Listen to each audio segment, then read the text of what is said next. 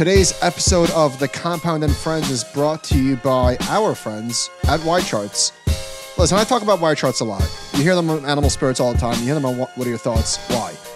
I use this product, 74 times a day. It's all the time. It's constant. I'm doing model portfolio stuff, stock analysis, economic data, all of it. And I want to alert you to a webinar that Josh is doing with them. It's Friday, 11 o'clock Eastern time. But if you miss it, there will be a replay available. You can check it out. There's a YouTube link. You can go straight to the source. Again, all of this is in the show notes. If you want to hear Josh talk about some of the craziest things that have happened in 2022, and it's been a year. It has been a year. Hit the link in the show notes and check out Y-Charts if you have not seen them already. All right. Hello? I think we're, these mics are on. I think we're starting. Hey, everybody. Thank you for attending a live recording of the Compound and Friends podcast / YouTube show. By a show of hands, do we have any current viewers or fans in the crowd today? Got it. Oh, wow. Oh, we got a fist pumper. Got a fist pumper. Love you, man. Thank you. So we've been doing this show for about a year and a half, let's say. We converted the conference room in our headquarters because we figured nobody would ever have an in-person meeting ever again, at least not in Manhattan. And we've had some amazing guests on. And today, I am so excited. We have a local and an absolute rock star with us. Ladies and gentlemen, Bryn Talkington is on the Compound and Friends today. Round of applause for Bryn. Thanks. Can I read your bio? Yeah, for the sure. crowd? Go for it. Okay. Bryn is the Chief Compliance Officer at FTX. She is a managing partner of Requisite Capital Management with a focus on capital markets, alternatives, and investor behavior. Prior to Requisite, Bryn spent 15 years at UBS Asset Management and worked at Bear Stearns. Bryn, welcome to the show. Thank you so much for coming. So happy to be here, Michael and Josh. This is great. I'll try to deliver. You Keep will it up deliver. to y'all's high expectations. We know you will deliver. You had a long commute here. 5 minutes? I did, about 5.5. Okay, cool. And you're a lifelong Houstonian. Did I pronounce that correctly? Yes, you did. Okay. Lifelong Houstonian, multi-generational families here. Best city in the United States. Okay. You founded Requisite in 2017, so 5 years. Yeah. What was the biggest surprise about leaving UBS, starting your own RIA? What was your biggest surprise that you didn't expect, good or bad? So my partner Doug and I, we left in June 16th of 2017. I didn't know how hard it was going to be. And I remember The Matrix is like one of my favorite movies. And it's like when you take the red pill, you're subjecting yourself to potentially life-changing events, or you keep that blue pill and just go on your merry way and be content. And so I always knew we were taking the red pill, but it was really hard at first. But I think all things in life that are really worth it are hard. And so I think there was just being at a wirehouse and in Bear Stearns my whole career, you just don't realize what you don't know about the independent space. What's the wealth management landscape like here in Houston? How do you think it maybe differs from elsewhere in America? I don't think it differs that much. I mean, Houston is the 4th largest city. There's 6.5 million people here. And so you have a vibrant wealth management community. I think that prior to 10 years ago, maybe 8 years ago, it was dominated by the wirehouses, which are still here in force. But you've seen this just renaissance of independent advisors leaving the big firms and going to, put up their own shingles and start their firms here. So that's really where I've seen the shift, is how many advisors in Houston and Dallas have left the wirehouses to go independent. How does Houston differ from the rest of Texas in terms of wealth management? Are there specific things to the market here that maybe aren't the same elsewhere? No, I mean, I think everyone knows Houston's dominate in oil and gas, which creates a lot of grit, right? Because it's a feast or famine. It's been that way forever. And so I think that understanding that nature, and what's nice to see finally is that you're starting to see some companies get bought out. You're seeing some reemergence within oil and gas. It's not a bad phrase anymore. And so it's nice to see that industry being able to stand itself up again. And I think that's going to drive some more economic growth. We have like industrial, we have aerospace, NASA's here. And so it's just a big city. So when I look around, since I've been here for a day, so I'm already an expert. When I look around, though, I don't see any signs of the thing that we're constantly hearing on television, on the radio, in the newspapers about recession, and it's already, Jamie Dimon, I think, was on TV saying it's basically already a recession, at least not here, and that might be specific to the fact that so much of the wealth is oil and gas. But we're really seeing strength from consumers just in a way that we've never really seen, coinciding with a bear market in stocks and a bear market in housing. I think that's like the most remarkable thing about this moment. You have this quote in here from United Airlines. So I made a chart a couple weeks back looking at the unemployment rate with the drawdown in the S&P 500. And at the time, it was off the charts because the stock market was down 25%. Unemployment was 3.6%. We had never seen anything like this. And so it's a weird market. It's a weird economy. This morning, the United Airlines CEO said, if I didn't watch CNBC in the morning, which I do, the word recession wouldn't be in my vocabulary. You just can't see it in our data. And as we were going to JFK yesterday, I said to Josh, this is what recession? What recession? I mean, maybe if you're in Silicon Valley, there's a recession. If you're in tech, maybe there's a recession because they're laying off there. But tech is only 2% of the U.S. workforce. And so I think being around Houston, being around Austin, Dallas, you see cranes everywhere, not the bird. You see, cranes, buildings are being built because the real economy is still very strong. And it is what it is. And obviously, there's a lag effect to the Fed. And we have had an oil shock, we have had Fed tightening, and we have an inverted yield curve.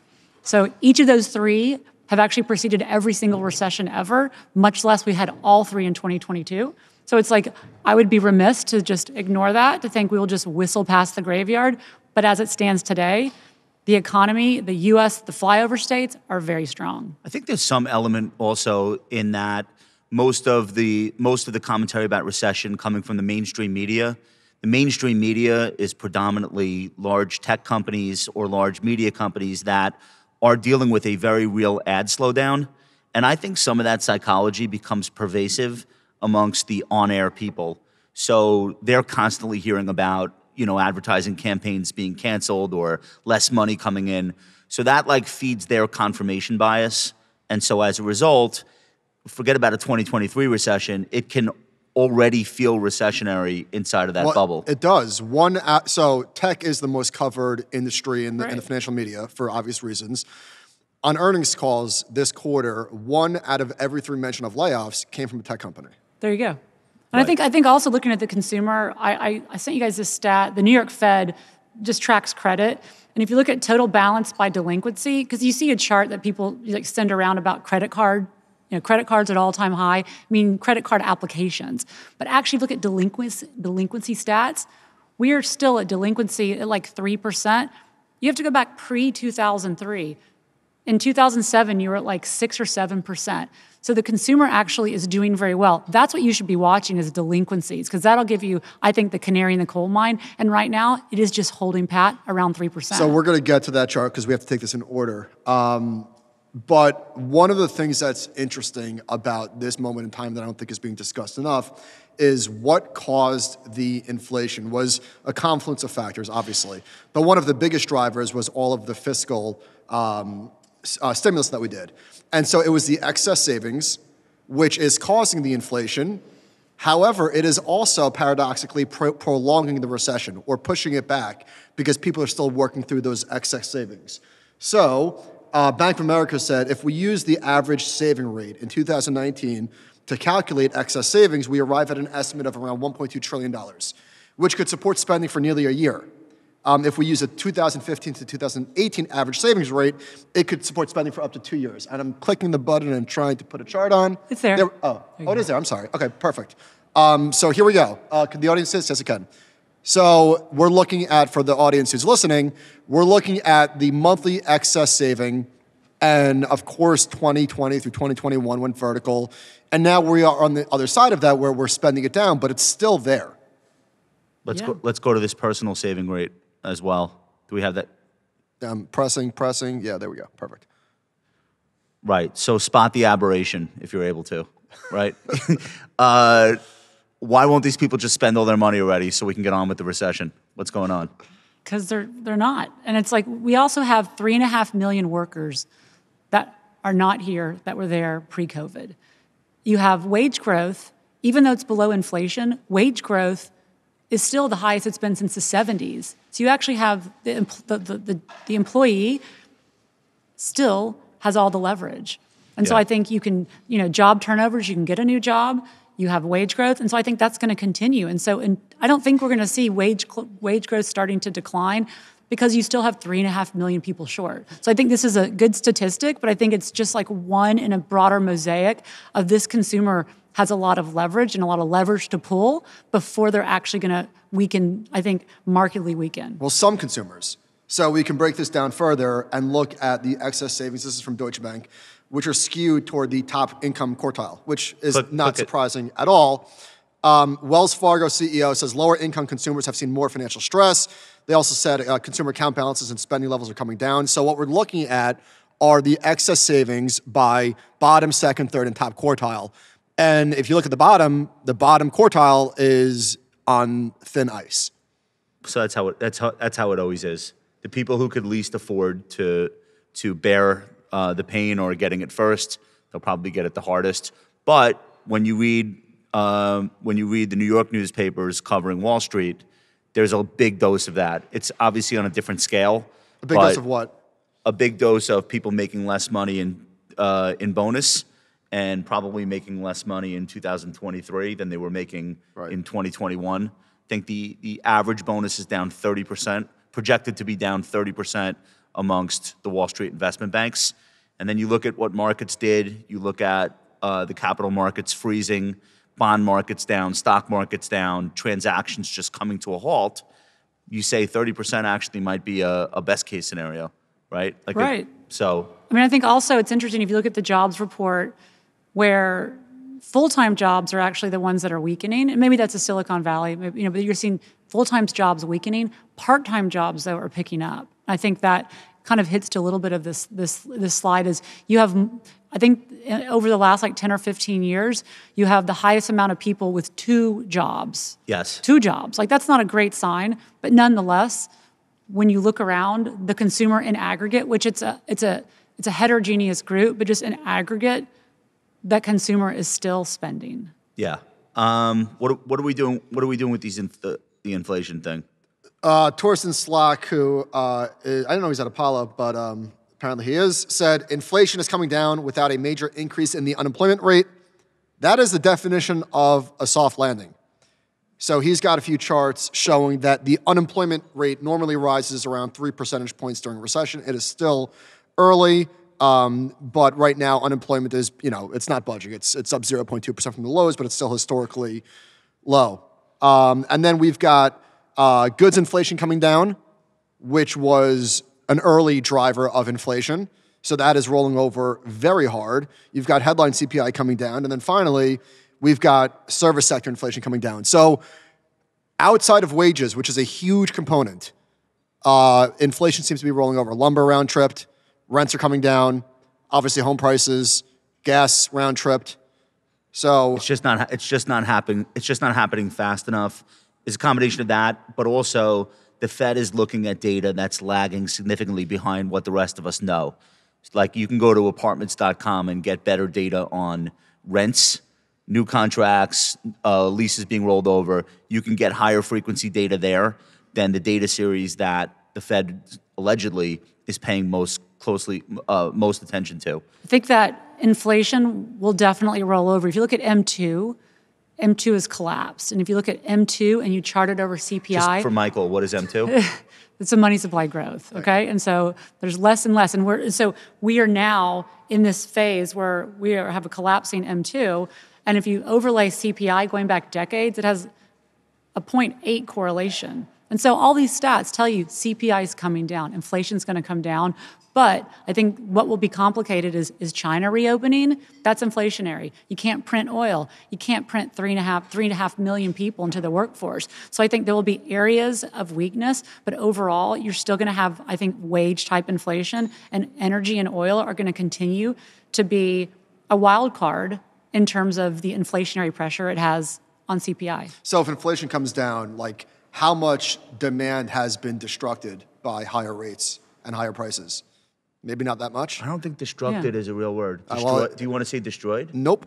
Okay, destructed. I like it. I think if you need a mortgage, if you're, a REIT, A lot of areas are slowing down because we have mortgage rates, or the cost of borrowing for real estate has a 6 handle, maybe a 7 handle. As of a month ago, it's come down a little bit. But if you have a 6.5% mortgage, but you had a 2.5% mortgage last year, that's absolutely going to change your behavior. So you're going to see a slowdown in housing. And not to keep bringing it back to tech, but I think it is interesting to note that the stock market in tech caused the tech recession. I think sort of like it did in the dot-com bubble, because all of these CEOs are responding to the stock price and what investors are favoring, which is cash flows. It's not growth at all costs anymore. And the slowdown and the crash in all of these stocks absolutely had a massive impact on how they're treating their employees. I think it's tough for the rest of the country to look at that and get upset. I think the rest of the country looks at that and says, good, welcome back to the real world. We've been waiting for you. You can't just unlimited stock options for everyone and have a company with 80 employees where 70 are millionaires overnight. That's not the actual world that most people inhabit. So I don't think that there's a lot of concern, let's say. I don't think there's going to be a farm aid for Silicon Valley. No, there's no tears. There's no tears. But in terms of investors, it's so pervasive in the markets. I mean, it's still, if you count, it's still 30 plus 33% of the S&P. If you take the other sectors that they took, Facebook and Google out of tech, you still have a third of that in the S&P, so it hurts investors' returns. The more closely correlated you are to Silicon Valley, the worse your returns are this year. Period in stock. Bryn, here's this chart that you're talking about, delinquency status, and we're just not seeing anything yet. So what would you'd expect to see this start to tick up? At least the orange and red to tell you that there's like a canary in the coal mine. But would this be concurrent with the recession? I'd actually look at the green. The green is 30 days, right? This is people that are 30 days delinquency status. It's green. There's really not much of a difference this year from last year. No, it's falling actually. It's falling actually from 20 to 21. It's flatlined. And if you go back to look at 2007, 2008, it really clicked up really quickly. Really quickly. And so I think this is what you want to watch at those 30 days, because 30 days becomes 60 days. Yeah. But again, that's back to that excess $1.2 trillion sitting in people's bank accounts. This is going to take a while to react to the environment, even if we do get into a recessionary environment. Well, so this chart this is not in here. Bryn has a chart in here. I think this is from you, the labor shortfall. So forget this Ryan Dietrich tweet for a minute here. But Bryn, what are we looking at that the audience can see?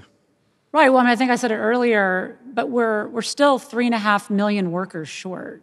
And so I just think that's really an important dynamic. We're not that big of a country. And so when you need people at Starbucks, when you need truck drivers, when you need just like the building blocks of our economy. Financial advisors. I think we got a lot of those. Okay. Are we good on that? Right, I think we're good on that. But when you need the real people working in the economy, we're just short. And a lot of those people have retired, right? So as the baby boomers have continued to retire, a lot of them did retire during COVID. They're not coming back. And so that is structurally inflationary. We also had 3 years of net negative immigration, I think, going into the pandemic. And obviously during the pandemic, no immigration to speak of. And a lot of industries like hospitality require there to be some legal, at least, immigration. And there just isn't. Not that that's the silver bullet that could fix everything. It definitely wouldn't hurt. So I think I would sum it up why is that 3.5 million important? Is that we think inflation will roll over, right? But I do think investors need to think hard that if you think we're going back to the last 10 years, and that's going to be the return, and we're going to have this V-shaped rally in tech, and it's going to go all back to QE, I just don't think that's the case. I think we're in this new environment, and the next 5 to 10 years will look very different, but I don't think investors have realized that yet in aggregate. I think that what drives the national mood around how they feel about personal security and personal finance and money is employment. And their portfolios may be down, but as long as they have a job and the people around them have jobs and there's not anxiety creeping in from their friends and their colleagues getting laid off, people are going to be okay. So in your potential scenario, this is what, 4% but stable inflation, and a Fed that stays tighter than it stayed for years on end? Is that kind of the push and pull? Well, I think that you go into, let's say we stabilize around, nothing's been stable, first of all. Right. So that's probably not going to happen. But let's just say you stabilize around that 4%. Maybe you go to 5, come down to 4. You still have QT happening, which I don't know how that's filtered its way through the Treasury market, but I think it potentially will. And so I think that in that environment, different types of sectors and different types of companies do better than long duration assets. And so I think that technology is the trade after the trade, right? People are trying, I think, too quickly to call a bottom in tech, and I think it's just going to take time, because if we do go into a recession, tech doesn't do well. It's just like not the time to buy it before a recession. You want to wait till that happens. So I think tech will continue to be challenged, and that's going to frustrate investors because everyone likes to own tech. All right, let's talk about the stock market. So this tweet that's been on the stage for a minute is from Ryan Dietrich. Now, all of these statistics you obviously have to take with a grain of crude oil, but what we're looking at here is Ryan has a table showing when the S&P 500 was below the 200-day moving average for more than 6 months. So a decently long... Which is what we've just lived through. Yeah, which is a decently long-ish bear market. Once you break above the 200-day, historically, you've done very well on a go-forward basis. So the only time where that happened and you did not have good returns on a go-forward basis was 2002. The average was... I blame Lincoln Park for that, though. Like, we have to consider a lot of variables here. So 92% of the time after this scenario, again, below the 200-day for 6 months, you close above. 92% of the time you were higher 12 months later, which is higher than the roughly 75% of the time for all other time periods. I thought, to me, what I saw this chart, I liked the 92% of the time. That's a pretty good hit rate. Your median was 17.9. But the reason why I thought it was somewhat valid is it actually included the 70s, 60s, and 50s, right? If it started in 1980, I would have thrown it out and said it's garbage. Because you have no inflation. You had no inflation. Yeah. So I think it's a data point to take into account that everyone's really bearish. Yeah. We may not have a recession anytime soon. There's been a lot priced in, and we could end up a year from now being all right. To your point about tech being the trade after the trade, which by the way, I agree with. I can't envision a V-shaped recovery for FANG stocks. It would make no sense. Of course, it's going to happen now. It would make no sense at all to me, given what those firms thrived on. It's already done because the V is down and then straight back up. It's too late for that. Too late for that. Let's do this. Growth sectors remain below their 200-day. This is from Ned Davis Research. Not this one. Oh, forward. That was out of order. That's the chart we were looking at before. Here we go. So what are growth sectors? Consumer discretionary, technology, or what else is in here? All right, so the chart that we're looking at is the S&P 500, as well as the number of sectors trading above their 200-day moving average. So everything but tech, I think, is. Yeah. Or mostly everything. We've got energy, materials, industrials, consumer staples, healthcare, financial utilities. So what's missing? Consumer discretionary. Which is Amazon and Tesla. Right. And tech. So there's been a lot of bear market rallies this year. I was looking at the chart earlier. There was 5 or 6. It's been a bunch. The difference between this latest bounce and all of the others are the percentage of stocks above the 200-day. Now, it's tough to feel good about the market when you've got Amazon, can't find the bottom. Apple, the most influential. If anyone owns a stock, you own Apple. So it's hard to get excited about names like United Healthcare, right? And Johnson & Johnson and Eli Lilly leading the market. And of course, energy names as well. I mean, I don't think it's hard to get excited. I think those if you own them, you could be excited, right? I mean, that's what I'm saying. You have to trade for the market you have, not for the market you want. And that's the whole point where people, I think, are going to continue to be frustrated because everyone owns so much tech and they refuse to have an alternative narrative that, hey, maybe tech just takes a back seat for a while and these other companies. Because right now, we are playing out. I think we're late cycle. I've thought we were late cycle. I do still believe in the economic cycle, even though the Fed tries to manipulate it. And late cycle, it's like consumer staples, utilities, energy does well. Well, what's done well this year? And what doesn't do well late cycle? Consumer discretionary and tech. And so to me, it's like the playbook's actually playing out as it's supposed to. All the weird things going on considered, if you look at sector performance, it actually makes sense as a late cycle scenario. Correct. Like it's not that far off from what you would normally see happen. Correct. And I think we just get caught up in the minutia of trying to, of these daily gyrations. I mean, I think the cues, I think there's a possibility that you have to look at February of 2020 because that's where consumer discretionary is there. There's so many other financials already hit retraced You mean all of the their levels they need to get back to? I mean, financials have already done it and bounced off of it. Consumer discretionary is there and pierced right through it. And so ultimately, if Apple were to break down, that's not crazy to think that the NASDAQ would have to go there to ultimately find a bottom. It's not like my base case, but when you look at all the other sectors have had that happen, except really energy and healthcare, maybe staples, the cyclical sectors have definitely retraced that. There's a symmetry to that. The Fed goes back to as tight as it was, let's say, end of 2018, right? And all of the stimulus money gets spent down or pulled back out of the economy via quantitative tightening. And then you round trip the whole thing, and it's almost like it never happened. It obviously did happen. But there's a symmetry to that if that were the case.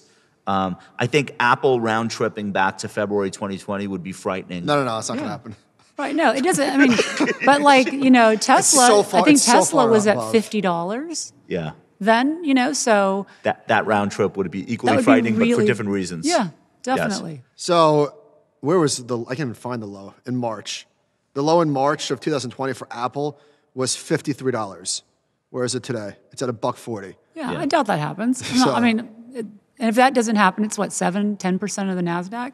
But still, you have to be open to the idea because so many other sectors that has happened. And tech is like, to me, the epicenter of where the pain is happening and where the multiple compression is going to continue to happen. I'm making this up, but I feel like Apple would be at like 6 times earnings if it got down that low. Let's do energy stocks. We're in Houston. We would be remiss not to talk about the topic. And you've been talking about energy stocks all year, even way before it was cool. What is this chart from Lizanne? Before we get to this chart from Lizanne, last week with Jeff DeGraff, who was incredible, I recommend it if you didn't get a chance to listen to that. We were talking about the performance of crude oil over a 12-month period with energy stocks over a 12-month period. And it wasn't as unusual as I thought to see energy flat year over year and energy stocks up a lot. That was not as unusual as I thought. Bespoke had a stat in the journal this morning that looks at it in a little bit different light, and this is rare. So here's the stat. Last month marked the first time since 2006 that the S&P 500 energy sector has traded within 3% of a 12-month high, while the price of oil fell more than 25% from its respective one-year peak. So that part is unusual, to see oil in that deep of a drawdown with energy stocks doing well. So, all right, here's this chart from Lizanne Saunders. She said, more than impressive climb for S&P 500 energy sector free cash flow yield over the past year. So these have become extremely profitable companies. Despite the higher prices for energy, they're not going out there and drilling recklessly and spending a lot of money. They're just like very content to let these free cash flow yields grow. There were dividends, there were buybacks. It was the only sector up on the year for the first 10 months of the year. What do we need to know about the state of energy stocks now? Because crude oil has round-tripped back to where it was prior to the Russian invasion of Ukraine, but these stocks have stayed up for the most part. So I think there's two different investors. You have the oil speculators, the oil hedgers, the oil traders that are buying and selling the front part of the curve in oil. And oil doesn't pay a dividend. Oil doesn't have a free cash flow. So I think that if oil is in the 60 to 80s, you continue to have, or higher, the energy companies continue just to print cash. And we can't have the SPR run out. We have to refill that, right? And Biden said that he'll fill it at 75. Well, okay, what if it doesn't go to 75? And so it's like we have also China coming back online. So I do think, and then you have the Russia. So you have a lot of geopolitical issues, which could flap oil around either way. In fairness, Biden doesn't know what day of the week it is. So that's okay, right? Stop pandering. We don't know that he'll really do that. But okay. Exactly. And so I think that these companies will continue to pay down their debt, generate more free cash flow. And from a multiple perspective, I want to say the energy sector right now has a forward PE of around 9 with a free cash flow yield. What is it, around 10? Yeah. And that's just the index. And so I think you continue to see value investors as a space coming back to this. Hedge funds have increased their allocation, and I don't think energy, I think this whole greenwashing, this whole ESG, a lot of the nonsense around ESG has started to manifest itself and say, hey, you know what? Windmills and solar are great, but those are what's called intermittent energy. And do you know how much oil it takes to build a windmill and a solar panel, a ton. I keep telling Josh this. He won't A listen. ton. And so I think that narrative has started to die down because everyone's all well and good until all of a sudden they don't have natural gas and they don't have oil. I think the ESG people have had to choose between which is more important to them, the social or the environmental. Because if you believe in freedom, then you obviously believe in Europe being able to withstand the lack of oil supplies coming from Russia. And the way that's happening is all of the natural gas drilling and shipping and liquefaction. Like none of that is the typical ESG liquefaction. You definitely just made up a word. Yeah. My word's better than yours. All right, we've got 5.5 minutes. So where do we want to go next? All right. Well, let's Bryn? Bryn. Where do we want to go? I just want to say this one thing on energy. Please. Where is the cleanest energy produced probably in the world? New Jersey. The Permian. It's like we have such great technologies that are happening here in Texas with energy production, and that really important point is just glossed over by politicians and the people that just anchor on oil is bad. It's clean, it's like great technologies, and like the governance of these energy companies has changed. Energy stocks are a much bigger part of the S&P now than they were 2 years ago. You think that'll continue? 5? Cannot have been It smaller. could go to 10. I mean, right? It's tough to get smaller than 1. But, Right, but I mean, Okay. you could see those move higher. So for you sure. like that group continue? You continue to like the energy trade? Yeah, it's going to be volatile. We sell calls against those because it's volatile and there's big premiums. So I think that's a good way to play it, so you can capture that income and take advantage of the volatility versus just owning them outright naked. I think we want to skip ahead a little bit and just talk about what I think is one of the bigger stories this week in wealth management, which is the BREIT. And I guess maybe sum up the story for us really quickly. Yeah. So when this news came out, the market killed the stock. It's already in a downtrend, but I think it was down like 10% on the day. So the story is this. BREIT is, as many in the audience know, one, if not the largest private real estate investment fund in the world. I thought it was 70 billion, but I'm seeing 125. I'm not sure exactly what the accurate numbers are. But here's the story. These are illiquid investments for the obvious reason that it's physical real estate. They can't just sell on a dime if they wanted to. And so what they do is they gate the redemptions. I believe it's 2% monthly, up to 5% quarterly. And for reasons that are not exactly clear, they're blaming Asia, which is a pretty nebulous thing to blame. They can't honor all of the requested redemptions. I think they hit 43% was the number. And so this is a big story because it is just an asset gathering machine. It's responsible for 10% of their fee revenue. So this is probably a bigger story in our world than it is in the world. But Bryn, what's your thoughts on what's happening here? I think that if everyone was clear, the investors were clear overseas or in the U.S. about the liquidity profile. I mean, you're buying buildings, you're buying wind resort, whatever they're owning. They're owning hard, real assets. You can't just flip a multifamily apartment. Yeah, they don't trade and so on it's just exchange. like, it's a little bit murky to me. Like, I get this as an interesting story because it's such a big firm. Blackstone's huge. But it's like you're buying illiquid assets. And I will say, if you didn't know the wrapper gave you false sense of liquidity, I think that's kind of on you. So they under normal circumstances, they allow for 2% of the fund per month to come out and 5% a quarter? But up to 5, yeah. Up to 5%. Up to 5% a quarter? Okay. So if everyone wants their money back and it's a real estate fund, obviously you can't get it. I think a lot of this stuff comes down, look, the press loves this because it's scary. Liquidity. Anytime you say liquidity or illiquidity, gated, people click the headline. Yeah. If you then say gated, oh my God, we have to get on TV and talk about Blackstone. this. But I think they're doing the right thing because what is the alternative? Start liquidating commercial real estate just because people want money out that's not actually available. I don't even think they're gating. They're just following the rules that they set out. A gate to me is like when a hedge fund all of a sudden has some obscure thing and too many people come out and then they put up the gates and you weren't expecting it because of a liquidity crisis. I just think they had too many people want their money back at the same time and then following their rules, they can't all get it back at once. I think potentially the bigger story is why and how is BREIT up 9% year to date or whatever their latest marks are when literally every single publicly traded REIT real estate play is down mostly double digits. Now, the stock market might be wrong, right? Like it's very much possible that these things shouldn't be traded 12 hours. So I don't think a day. I don't think it's a disagreement. BREIT being marked up 9% this year with the average publicly traded REIT down 20. I don't think they're disagreeing with each other. I think it's a question of the pace. Like BREIT will eventually get there, but they're marking every 90 days. Right. If your They're house, not, like it's your not house, daily. think of your house. If your house was publicly traded, it would be down or up. But really, what is the value of your house, right? So I agree with you that. All right. But so now you're a family office or you're an institution, and you want money out of your portfolio. Okay, you got your large cap stocks down 15%, give or take, right? You have your venture investments, you can't touch it. You have all these buckets that you can't, and now you have this thing that allegedly offers liquidity, and it's up 9% on the year.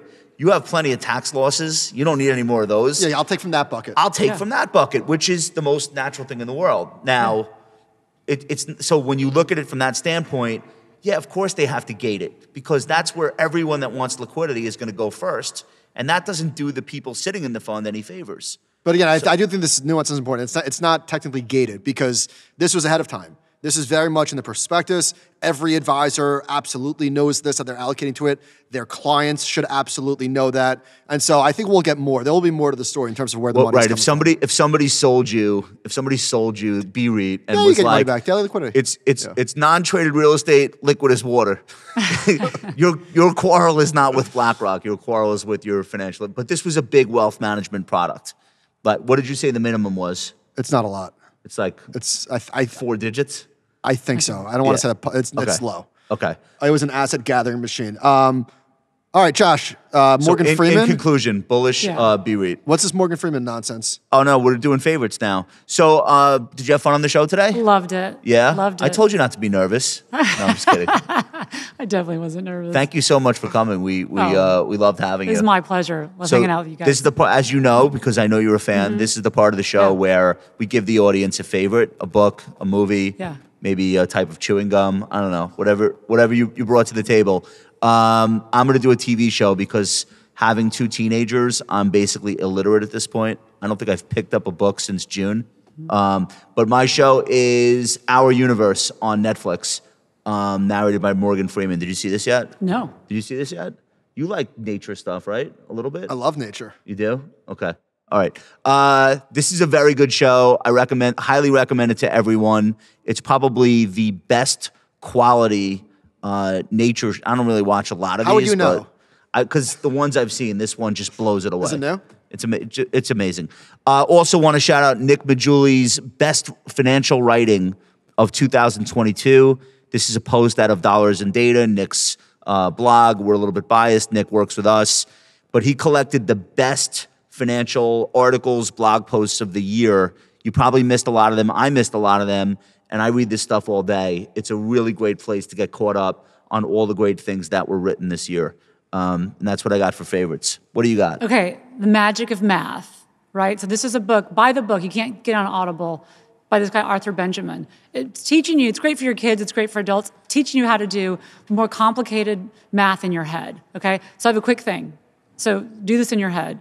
So pick a number between 20 and 100, but don't say it out loud, okay? So I'll do mine, I'll say 35, okay? Add those two digits together, okay? 3 and 5? You pick your own number. Okay. I'm doing mine. Should we 35. follow along? Should the audience follow along? Sure, I'm just saying. So pick your number. Got Mine's 35 to help you guys out. Okay. Pick your number. Got it. Add those 2 digits together. Yep. Mine's 8, okay? Now you subtract that number from the original number. So mine's 35 minus 8. Okay? I'm with you. So I'm guessing, now add those 2 numbers back together. Which ones? The last number. My number's 27, okay? I'm going to add them together. Your numbers are also, drum roll, 9. How'd you know? Because it's the magic of math. Oh, man. Because like math's a magic, 9 is a magic If you did number. one more step, you're about to lose me. I know, but still, you can think about it, 9. go back. But the magic of math teaches you cool tricks like that. Did you get it's it? a great book. Were you No. 9? Wait, I think I just got dumber. Is that possible? Yeah. Or I just realized that I'm dumber than I thought I was. It's okay, just 20 to 100, pick a number, add them together, subtract that from the first number, and then add that new number together, and it's always 9. Really? Yeah. Okay. You can And this think is a whole about it. book full of things like that? The whole book. Okay. It's incredible. The magic of math. Arthur Benjamin. Ari's cracking up. You didn't follow along, Ari. Come on. I was doing ABCs. Okay. Good. Anyway. All right. Fair enough. Michael, what's your favorite for today? There's Jonah Hill did a movie with his therapist called Stutz, and I enjoyed watching it. I'm not sure why. It was not that moving per se, but I'm a big Jonah Hill fan, and I thought it was. Where can we find it? It was that? sweet. It was sweet to watch. Netflix. Netflix. All right. Hey, guys, we want to say thank you so much for joining us. Special thanks to Bryn. Where could people follow more of your insights? We know you're on CNBC. Yeah. You're on the Halftime Report with me a lot. Where else? Do you publish, you tweet? What do you do? I occasionally like something on Twitter. I'm not super active on Twitter. You on We write Mastodon? stuff. Go to our website. I publish our pieces there. So All right. Thank you, Dynasty, for hosting Yeah. us. Oh, This is thank great. you. Yeah. And thank you so much for Dynasty for hosting us. We appreciate it. Thanks to Cheryl. And the whole Dynasty team is really, I thought, incredible. Just the way this event has been put together, all the attention to detail. And thanks to you guys for hanging with us. Give yourselves a round of applause. All right, you could listen to this episode in case you missed something, including Bryn's math puzzles. Will be up live on our podcast feed on Friday morning, and you can rewatch the magic on YouTube later that afternoon. And thanks to Duncan for helping us with the live shoot. All right, thanks, guys.